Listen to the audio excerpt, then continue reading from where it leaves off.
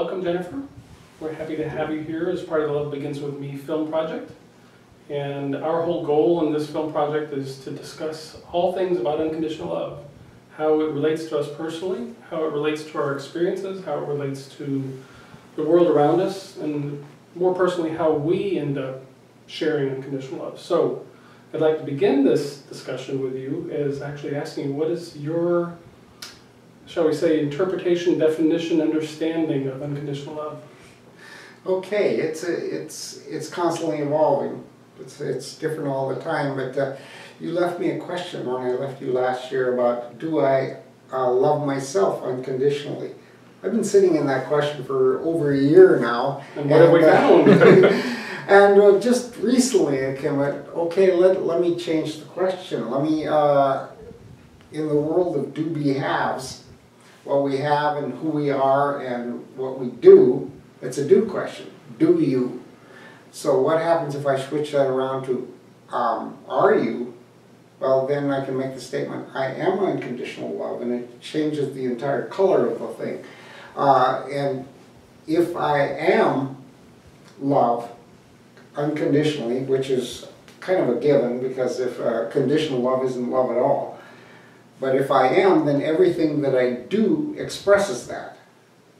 So we're evaluated on what we have very often and what we do. That's the first question somebody will ask is, what do you do? Right. And rarely we'll ever get to who you are, because that's a very hard thing to define. But if we are in substance love, unconditional love, then everything that we express will come out that way. In our relationship with others, in our relationship to ourselves, in relationship to the planet, and all activities and all feelings are in that energy field. So then the question would be, related with that, you personally, what would be your then understanding of this love in you? I mean, I realize we're talking about something that doesn't have a definition, and it's right, and yet there's an experience that happens that I would say, maybe a twofold way of approaching this. Have you always understood this unconditional love, or did you have previous parts of your life where you had a more limited love, and now you're actually understanding what it's like to fully embrace and fully embody unconditional love for yourself? And can you share how you actually come to that answer of that question from a year ago? Yeah, it's called sitting in the question. Don't try to go for the answer right away. Just hold on to the question as long as you, until an answer or a thought or an idea kind of evolves from there. And even the idea of what unconditional love is still evolving. It will continue. It's part of the overall concept of me, which is it's the journey more than the destination. And the journey is open-ended, and it always takes me or anybody just in unusual places sometimes. And still, though, from the standpoint of love, it is in its somewhat invisible, intangible aspect. It is actually very tangible and very visible when you're in that state of love and able to share it in yourself, self-acceptance. And of course, is a big cornerstone of what we're talking about. That recognition of unconditional love begins within ourselves, and then from that, as we have that, we express it. Yeah, and when a person arrives in that state of being, then everything around them shifts to adjust to it. Because it's also a perspective. It's not only how the world looks at you, but how you look at the world. If you look at it through the perspective of unconditional love, you see things differently than if you look at it as duality or not love, fear. If you're looking at it especially from fear, you see things that are fearful. Right. And it's huge. It determines our journey. It determines our experience. It determines who we are, how we feel about ourselves.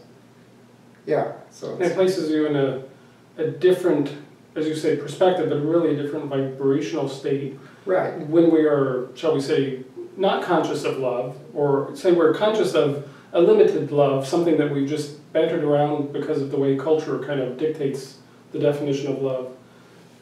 When we haven't understood or even contemplate or consider unconditional love, we really are not alive fully in the moment. Yet when we start to understand that this love resides within ourselves and we can expand it, it takes everything to new open awareness. So in its evolving state, obviously I posed this question to you when we visited last year, and you've been sitting with the question, and I would imagine in sitting with the question you've also perhaps looked over the entire journey of your life where you had no concept of love, or extraordinarily limited, maybe physiological love or expectational love, what have you, that we are most conditioned to have. Could you kind of maybe share with us how your own journey of love went from more or less a lack of awareness of love, its potential, its presence, to now that you've even been asked the question and have come to an awareness? Give us a bit of an understanding of how love has transformed over your life. Yeah, I have to go back a ways, but it's not understanding it, not embracing it is limiting. That you can only go so far. That you don't have the freedom that you do with kind of an unlimited source of love. And most of us live in that limitation, and the limitation is based on fear, and for me, for many years, is what would people think, or what am I supposed to do? Shooting on myself, what should I do, and to make everybody happy? But I had to step out of that and get to the point where what others think of me is none of my business, which was a very powerful book title, by the way. And reaching that point, that's when I made some major course corrections in my life. And I didn't realize that's what I was doing until, from retrospect, because 2020 hindsight is still the clearest vision we have. Right. But yeah, and that took my journey off into a very different direction. And would you say that was, in a way, its own version of a catalyst to make you become more aware of the power of love being present in you, and that you could actually, first and foremost claim it for yourself and realize that you have, it's not even a right, it's not a gift or anything, but a natural state of love that when you actually allow it to begin to flow, it begins to permeate every aspect of your life, and particularly in your case, it permeated it in very interesting ways, very interesting opportunities to actually expand your reality from a fairly narrowly defined reality from what we understand to a much broader, much more creative, much more open field of reality.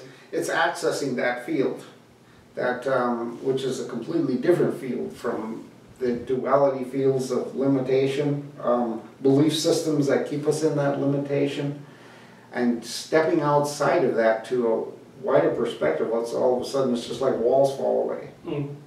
And what shows up then is based on that acceptance and unconditional love. And the other word for love is acceptance. Unconditionally accepting, okay, this is the way it is. Not even having a preference to, I would like it to be something else. Because unconditional is also non-preferential. Right. Which is tough for people to wrap their head around sometimes. I prefer this instead of that. Okay, sure, it's just a choice. It's a discernment. One isn't, maybe one works for you better, one choice, than the other, and it isn't a case of one is right or wrong. That's duality. But discernment is just making a choice of all the possibilities that are out there that work best. And in our cases, as we've come to understand unconditional love, it really starts within.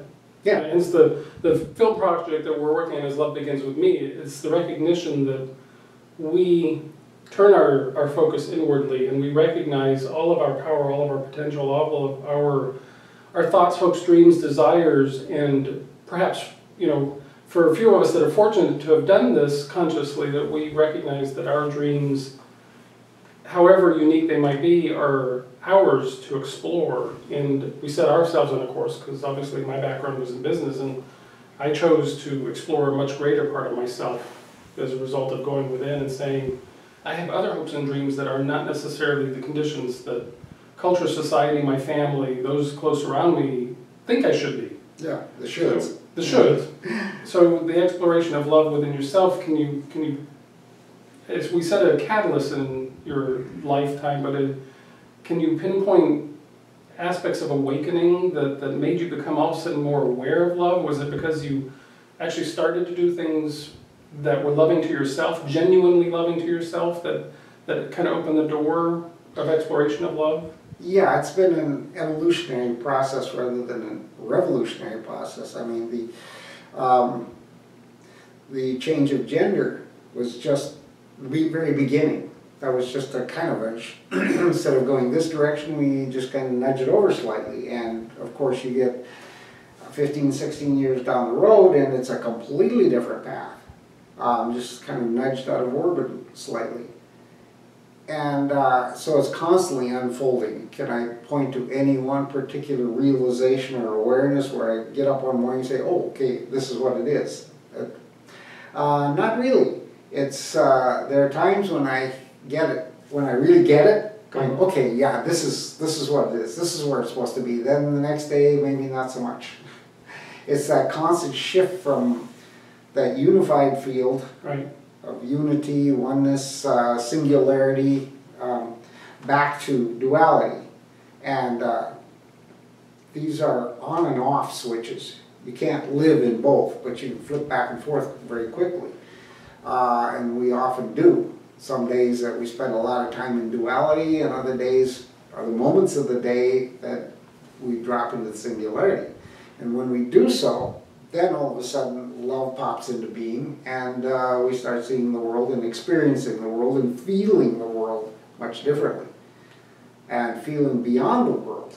Right, absolutely. That's because there's more than just this 3D that we always seem to focus on. Yeah, that's we're stuck here for a while, and right. Let's check it out and see what it's like, and getting into and hanging out in duality and finding out, okay, this works, this doesn't work, and this feels pretty good, that doesn't feel so good. And learning from that and moving forward, and I think that's kind of part of our journey on this planet. That's one of the reasons why we chose to come down here and check it out. Yeah. And in creative ways, and I think perhaps one of the things that we've noticed, in our evolution of this particular time on the planet is that we aren't always encouraged to explore our heart. We're not always encouraged. I mean, obviously I chose to make a dramatic shift to singularly focus on the awareness of unconditional love, to really explore it in its depths and its many dimensions, and to understand it. And I can say in my past where I knew nothing of love, I mean, again, a word bantered around, it had no real particular feeling or meaning. But once I started to open up, it made the world richer and more alive, and then my experiences, not only towards myself and then outwardly towards others, I shifted my perspective of myself. My perspective of others and others' perspectives of me shifted. So in relation to that kind of idea, your journey, going from that, just going along with the game, playing the game, realizing that you were so much more, realizing that you had love within you and that you could first and foremost honor yourself. You've obviously, as you said, it's waves and cycles of recognizing it not. What have been some of the experiences, say, with those around you, as you've gone through this transformation, as you've shifted your perspectives? How have you seen other people differently? And then in turn, how have the responses of others been towards you? Yeah, that's what happens is the people who are in my circle, they shift. We draw people to us who are like us, who kind of resonate and vibrate on the same level, and that's opened up all over the place. And others just kind of fall away, drop away. And without any confrontation on that part, or with minimum confrontation, lots of times that shift happens. We draw into our field people who vibrate on that same level, and or we can stay in fear and fight it. It's resistance is part of it. And we resist those who are around us, who see the world differently, have different definitions, things like that. Then if we give that resistance, or if we try to drag them kicking and screaming into the 21st century, we run into problems. Because it's back in that old energy. So, what was the song from last year? Let It Go? Yes. Yeah. And that resistance, I think, is one of the biggest hurdles most of us have, getting out of duality into unconditional love. We have to let go of trying to bring people along, or trying to fight against people, or just to more or less react with equanimity. Like, okay, that's interesting, that's fine. I can choose to go that direction, or I can just go someplace else. And would you say that was equanimity a part of your understanding in your earlier part of your life, or were you really one that loved conflict and experienced a lot of conflict? Or I avoided conflict. I constantly did. I was usually wasn't exactly the peacemaker, but I was the one who just in the fight or flight, it was flight, and it still is. But even with a deeper understanding what that means, it's not running away from something. It's just stepping out of that that nasty energy field into more accepting, loving, embracing, higher vibration. Yeah, so it's... Can we say in a way that when you became at peace with you and yourself and your truth, that equanimity became more tangibly a part of your understanding? Yeah. That again, because love begins with me, part of our sharing of understanding is that we recognize that the outer world changes as we shift first and foremost within. So we have all these experiences, but the awareness is, again, the hindsight. We're looking through the rearview mirror. It all makes sense now, but at the time we had to make some very difficult choices and some very challenging choices to really own our own truth, to really own our heartfelt understanding, whatever that may be. Yeah, and for me it was stepping out of being the martyr. I grew up in a church, Catholic church, where martyrs were celebrated. Those who beat themselves up for other people. And that, somewhere along the line, there was a realization that isn't working. That trying to elicit pity out of somebody else because of, worked so hard, or I've martyred myself for a particular reason. Okay, that just didn't work. And again, it's looking in hindsight to find, okay, somewhere along the line I realized that. Pointing to specific moments sometimes is a little difficult. When did I even know what equanimity was? And actually that word came into the vocabulary from a friend from just a few months ago. When her observation of me was that I respond with equanimity to situations that could be very divisive and very fraught with negative energy. Okay, well, I like that word, I'll embrace it. And so I'm fascinated with the idea of realizations, that our learning comes from realizations or awarenesses or epiphanies, some of them huge and some of them just kind of little course adjustments. It comes back to our theme song of last year, which was Let It Go, because in these epiphanies, these revelations, these internal awakenings really are when we, in a sense, let down our guard or set aside our belief for a moment that something has to be one way or the other. And in that, in the night sleep or in the shower, when we're not thinking about anything else, that's when they usually come through, the most profound little snippets of life that give us a complete different course direction, as you called it. Yeah, and I give my best lectures and biggest awarenesses in my morning coffee. Sitting there and just all of a sudden I'm gone someplace. And I also write every morning. Must be some strong coffee. It's good stuff. Yeah. But the idea that trying not to hold on to old belief systems. Or doing everything the way it's always been done. Yeah. It's simply allowing ourselves, not even trying to figure it out perhaps, but Yeah. allowing ourselves the opportunity that something more can Yeah. actually exist in this moment. Yeah, and to let go of old ideas and old beliefs. We are raised in this culture with belief systems that we need to adhere to, and I think the people with the most conflict, the most stress, the most problems and so forth are those who hang on to very rigid belief systems. Like, we can't change what we believe. We've got this box, and if it's outside the box it's wrong, if it's inside the box it's right and good, and with this constant duality of right and wrong and good and evil and friend and enemy, and to a point where I see a lot of people who can't even think outside the box. If somebody comes at them with an idea that may not fit their already religious belief system, such as a religion, then they can't hear it. They can't. The brain can't physically process it. It just doesn't exist. I could be talking Swahili or something like that. So the shift from one energy to the other is coming out of rigidity into flexibility and fluidity. The idea that there's so much more out there. My favorite quote, Shakespeare quote, is from Hamlet, Act 2. You know, there are more things in heaven and earth, my dear Horatio, that can be dreamt of in your philosophy.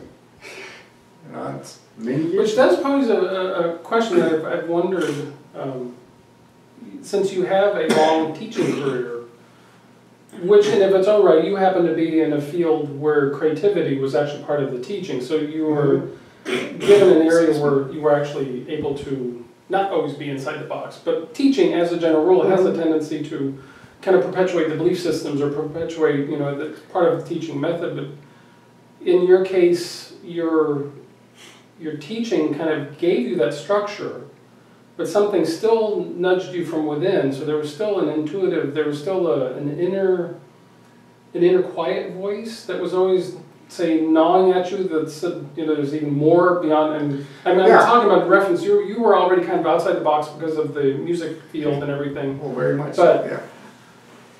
Beyond that, there was even more calling to you, because obviously your upbringing and Catholic and all those you were in a lot of structured environment, and yet something said, you know, I've got to be me. I've got to be, you know, me on every level, every fiber of my being. I've got to be the explorer that I am. Which really, in the perfect way, is the best teacher is the student. You know, you became a student of life while you were in the process of teaching. But how did that structure help you in a way? How did it hinder you? Could you have moved faster had that structure not been there, or was it just going to happen the way it needed to happen?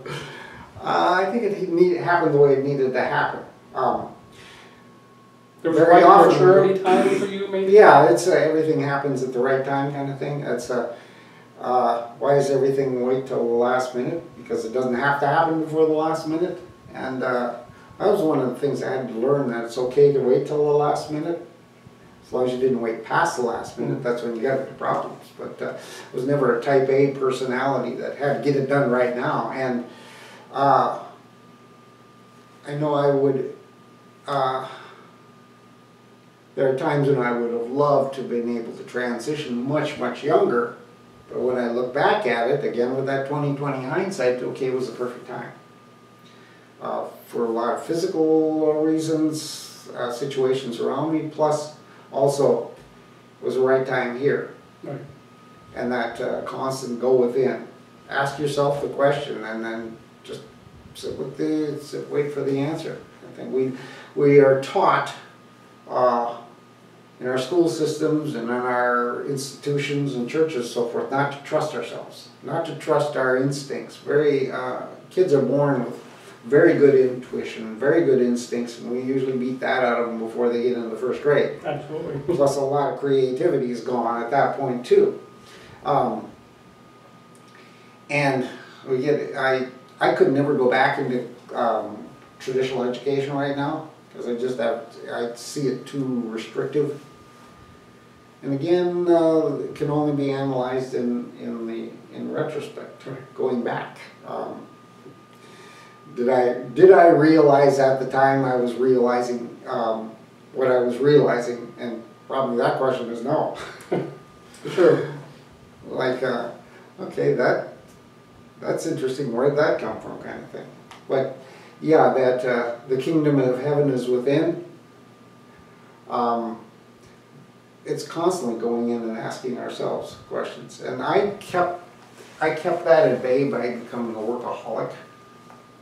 I mean, So you avoided yourself. Oh yeah, I avoided myself. I avoided a lot of things at that constantly through my life until I got to a point where it was sort of pointed out with me. Okay, you need to change, and because it was at the right time, everything around me fell into place to help support that change.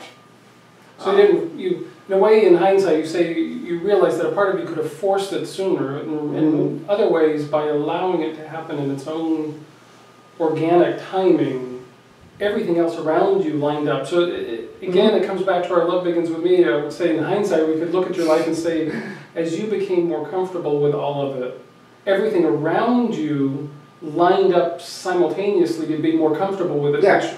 Particularly, your story is one of great love, great compassion, great support, certainly more so than most. And it's a powerful message because we are inculcated and indoctrinated and infused and subjected to drama and negativity ad nauseum.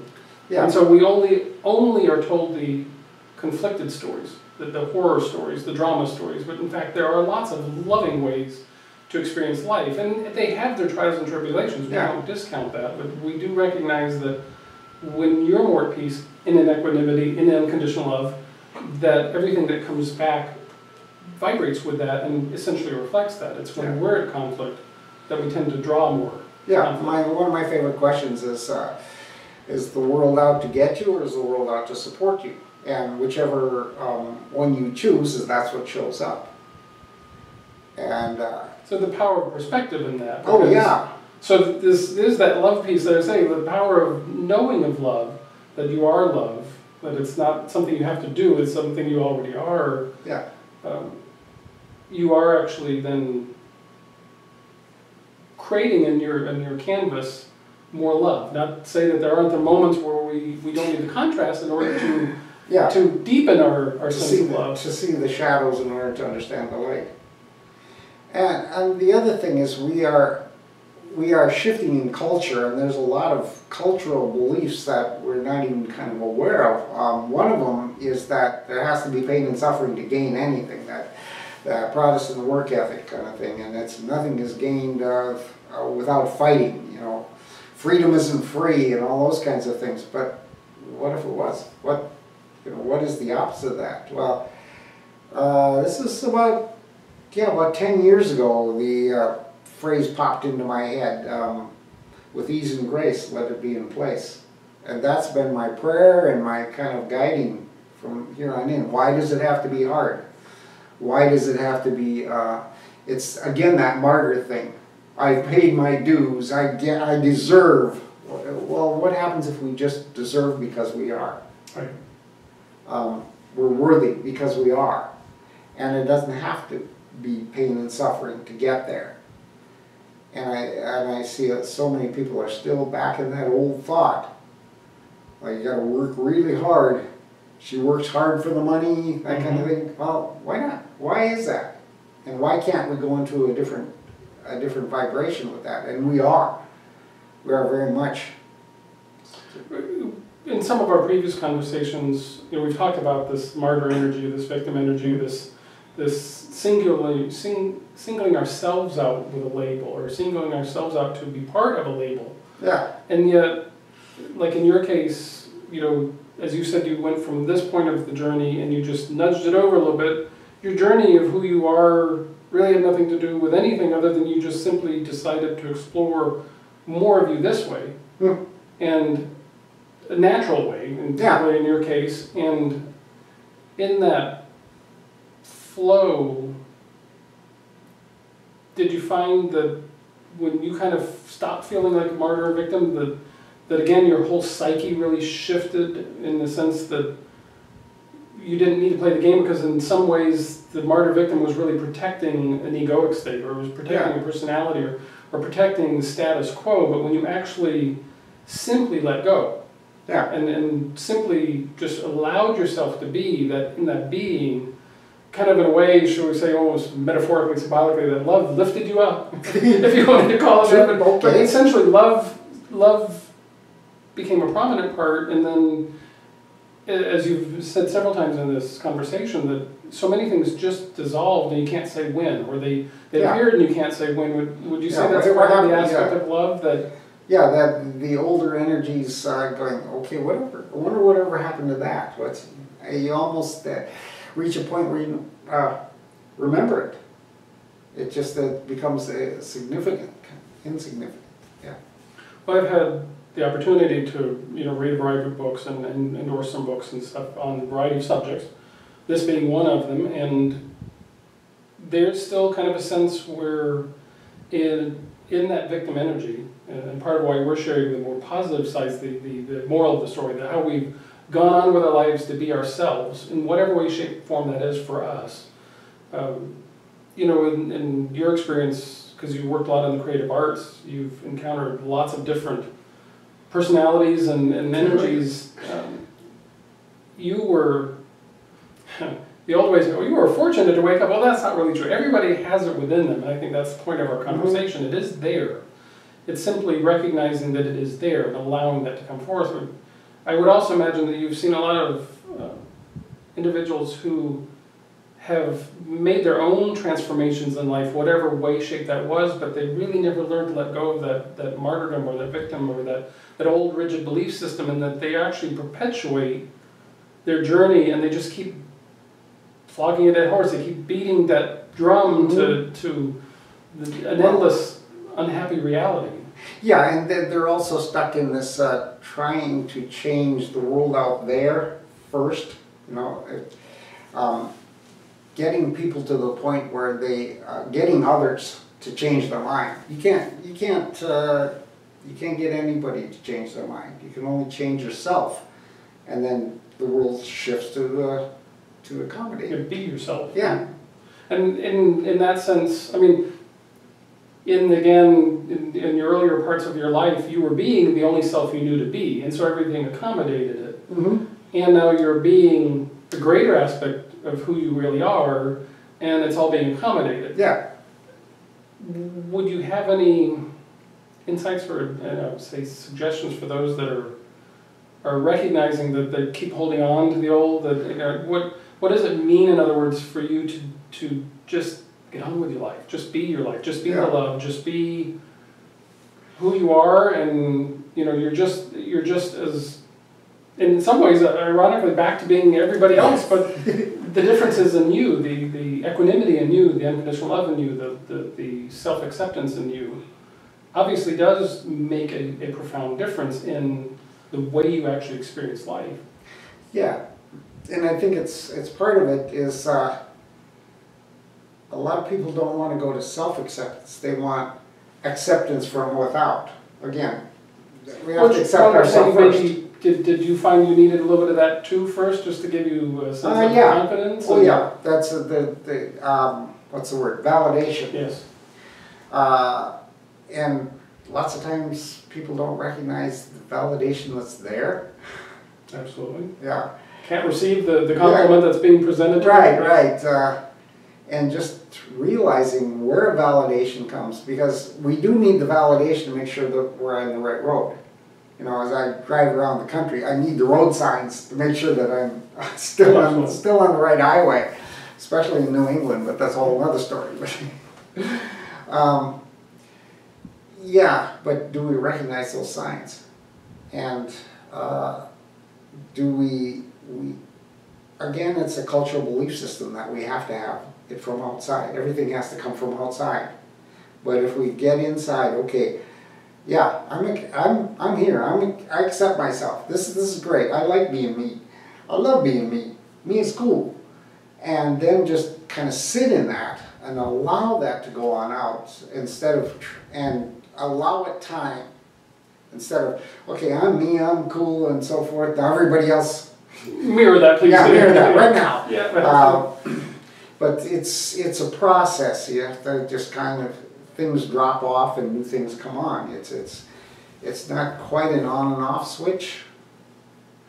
It's, although there is the on and off switch of getting into new loving energy, unified field energy, rather than staying in the old fear-based duality. And we move back and forth until we reach that that new energy, that higher vibrational energy, and that becomes our knee-jerk response. Kind of our plateau where we now have settled at a higher vibration, and in that equanimity we are not as easily challenged or dropped down into negative vibrations or fearful vibrations, because we have a quicker recovery time of recognizing that equanimity. Yeah, what's our knee-jerk? Right. You know, we can, and this is something that I've been kind of becoming more and more aware of. What's my knee-jerk response to this? Is it judgmental? There are some things that I still knee-jerk judgment for. Okay, and this is a question I've been sitting in of late. How do I change that? What do I, where do I go to change my knee-jerk? So it comes from a field of love rather than a field of fear. And what is the response? Any response yet to share? Working on it, yeah. No, that's right. That question is fairly recent. Okay, how do I change my knee-jerk? Perhaps just being aware that you have it, obviously, that's that the allows first you piece the of choice. The first, that's the big piece of it. Okay, I just went there. And drop it, let it go, move to the other place. It's habitual. You have to rewire your consciousness and your brain to start. Right. Reprogram ourselves in the new vibration. Reprogram ourselves in the new understanding that includes love, as opposed to completely oblivious to love. Yeah. Given a person with road rage, always, so when somebody cuts them off, immediately it's the reaction. It's the negative kind of going there. And realizing maybe that isn't the best way. Right. Realize that they're fighting traffic rather than being traffic. And you put a lot of miles on to really hone that skill. And realizing that that's part of the singularity. We're no longer, this was just something that came to me this morning, that we are no longer a driver in a car. Once we get on the road, we are a cell in a larger being called traffic. And when we realize that, we arrive safely and on time and everything else, and with less stress. But so many of us go onto the road in that duality. It's me against everybody else on the road. Well, we're generally in the head, we're generally in the duality ourselves, and so of course the road is just one place we get to play it out in dramatic fashion at times. And we're enclosed inside of a car, so we can call. And at times we feel powerful because we feel we got something bigger than us that can do damage. Get hit by a truck. Reality check. You have told us in the past, and you mentioned in this, one of the things that you do really on a daily basis is journaling or writing out, especially in the morning. Have you always done that? Or is that something that you've picked up on? And how does that bring through some of these awarenesses? How does it help you to formulate an understanding?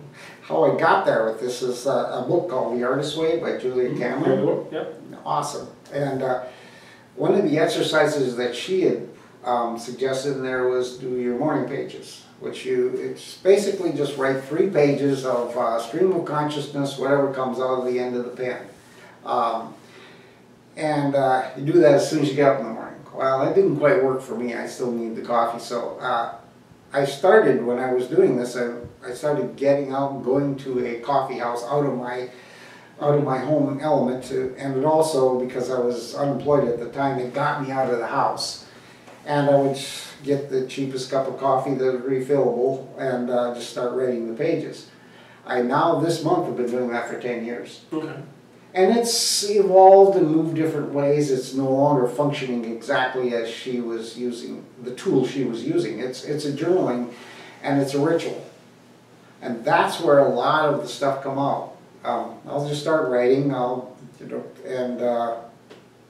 it's kind of a little bit of chronicling. The first paragraph will be about you know, what I'm doing, or where I always, and since I've been on my rabbit hole journey, I always put down what coffee house I'm in which town, so I can reference it back and date all these things. And now I've got binders and binders, and I really should go back and read them sometime.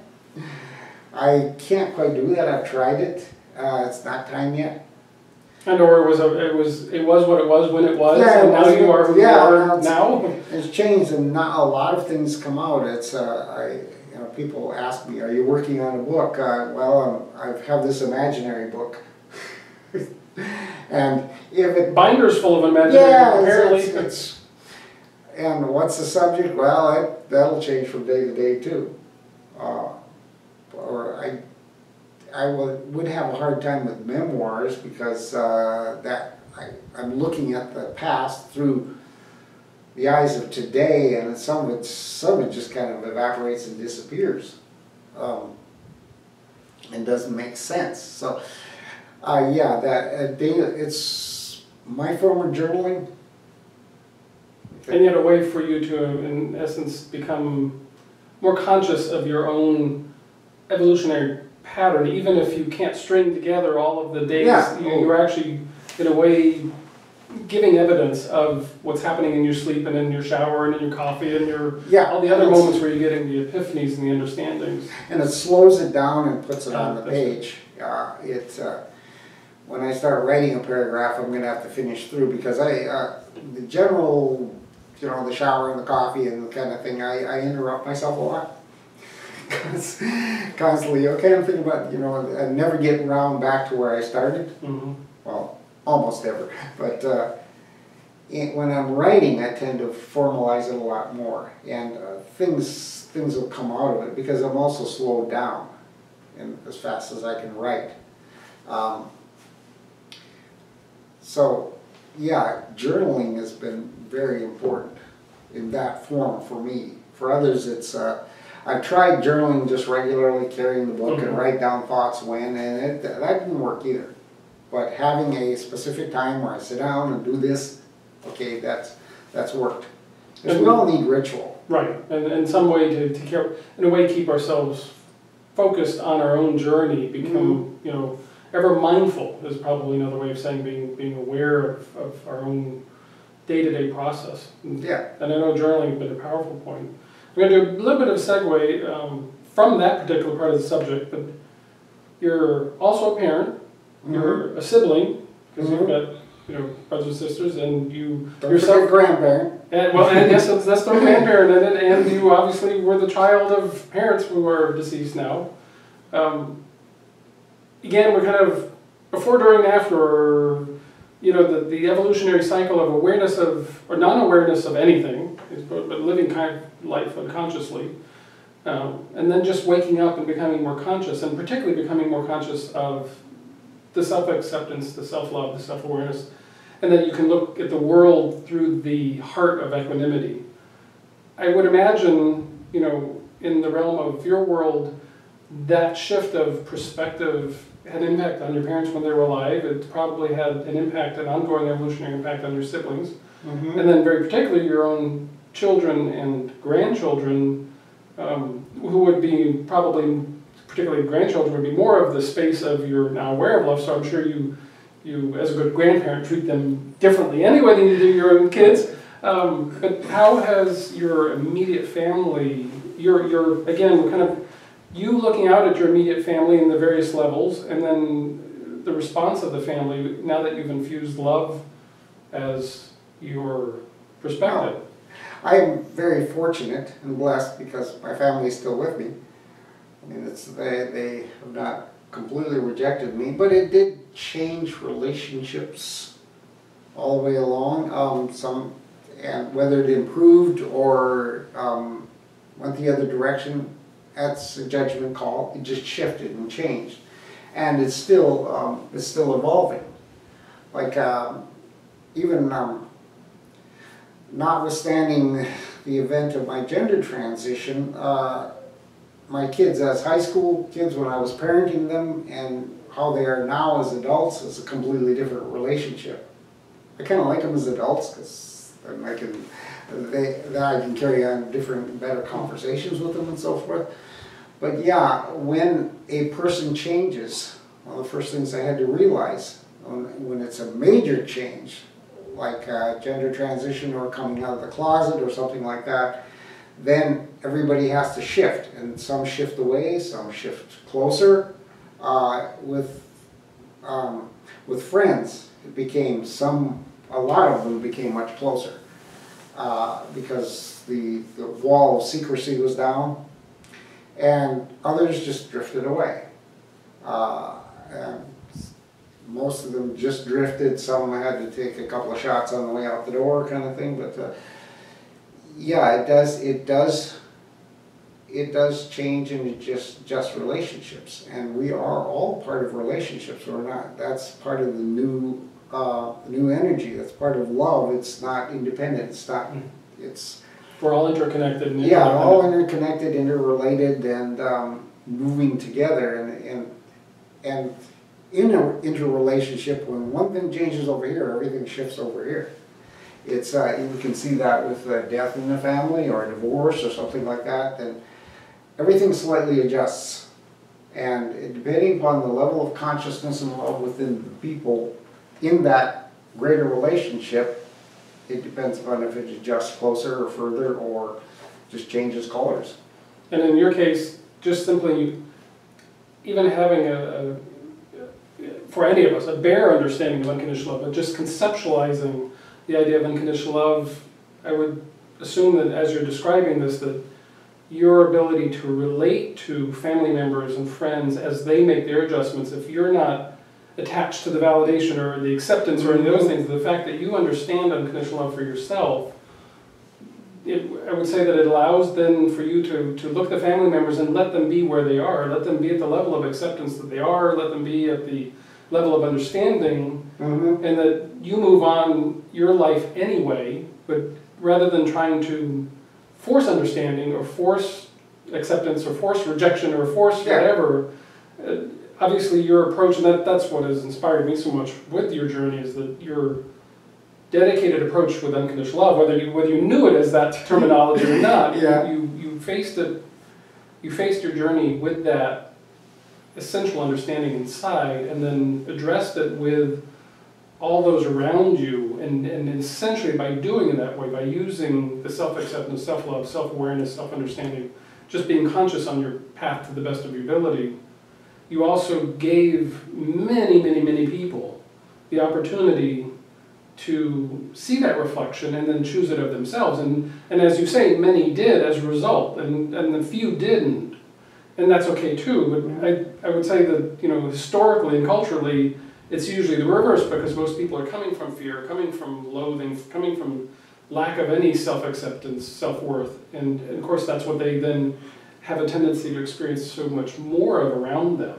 And really here we're trying to show, or we are sharing actually, not even trying to show, we're showing evidence of what happens when you infuse the love piece and then allow people that opportunity to love and let them be at that level of love. Yeah, and then the choice is then theirs. The old victim energy is, I want you to accept me. Without it,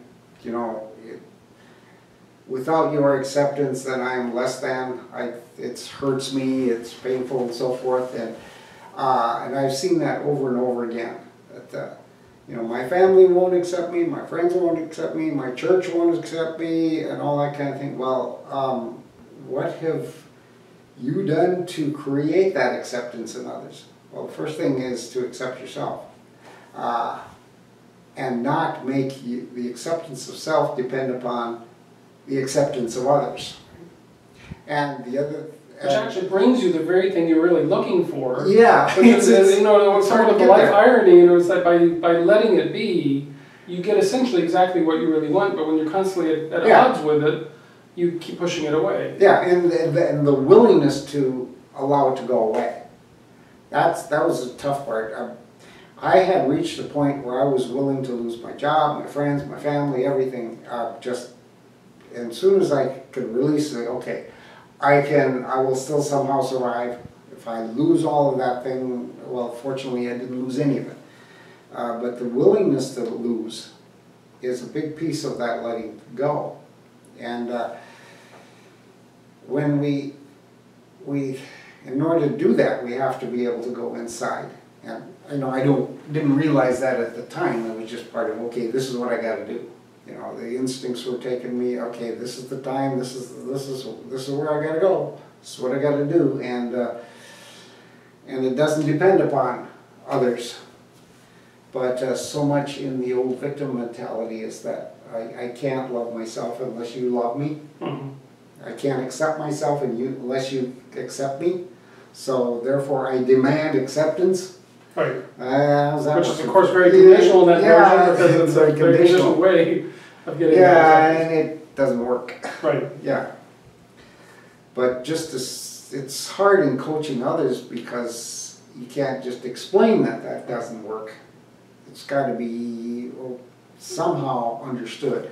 And become experiential to them, whoever that may be. And that's part of our sharing here, is to show that the experiential part is always sitting there waiting to reveal itself.